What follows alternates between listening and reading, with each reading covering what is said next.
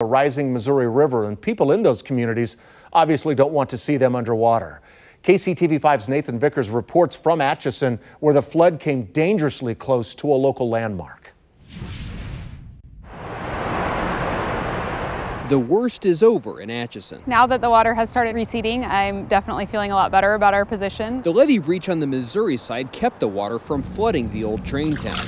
But over the past few days, many in the city have called to ask about one particular place along the water's edge. You don't see a lot of buildings like that around. A small white cottage along the railroad tracks just before the train bridge. It's just a beautiful little old building with a lot of gingerbread on it. Jackie Prejean says the railroad once used it to house the operator who opened the bridge for barge traffic. We refer to it as a bridge tender's house. Robert Williams remembers watching it turn as a kid. There's a turntable. But today barges no longer pass through. It's all part of the railroad history here in town. The floodwater just barely reached the foundation of the house, and while the city doesn't expect it to get much higher, saving this building could be a race against time for another reason. We just really don't want it to fall apart. Prejean is president of the city's Chamber of Commerce, which is trying to obtain the building from BNSF and Union Pacific Railroads to transport across town to a local museum. This little bridge tender is a huge part of our history. It'll likely require asbestos removal and a fresh coat of paint. We want to preserve it in any way we can. But people here hope it's never forgotten.